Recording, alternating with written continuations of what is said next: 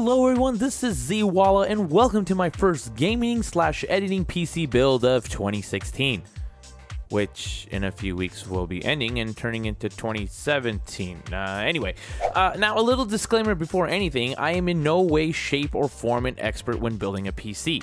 I know the bare basics and that's it. So there will be some major errors in this video, the process will be completely out of order, and you might even get pissed off and say, I don't deserve to live and that my PC should burn in eternal fire. Forever. But it's a learning experience, so why not document it?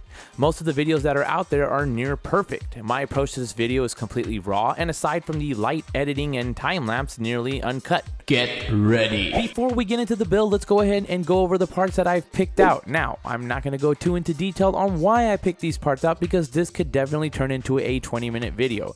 But I will tell you that they are on the high-end side of the gaming spectrum and took me months to save up for it.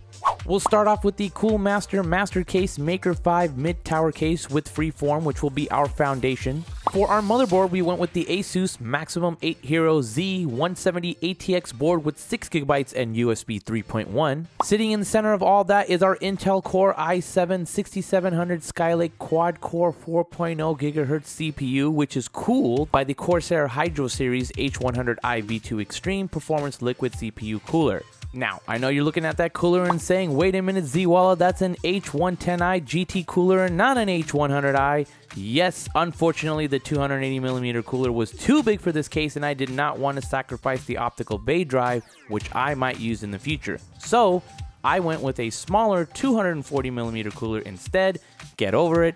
Let's move on. For storage, I decided to use my M.2 slot and go with the Samsung 950 256GB Pro M.2, which my operating system will sit on. And for fast-acting storage, I went with the Samsung 850 EVO 2.5 500GB SATA 3 SSD. For my GPU, otherwise known as the graphics card, I went with the EVGA GeForce GTX 1080 for the win 8GB graphics card, along with the RGB LED lighting that it comes with. And finally, powering all of that is our power supply, which I went with the Corsair CX 850M 850W semi-module power supply, which is plenty of power for this build. So now that we got that all out of the way, sit back and enjoy this video. There will be no more commentary from me, just an attempt to build this PC for the first time. This is Zwalla signing out.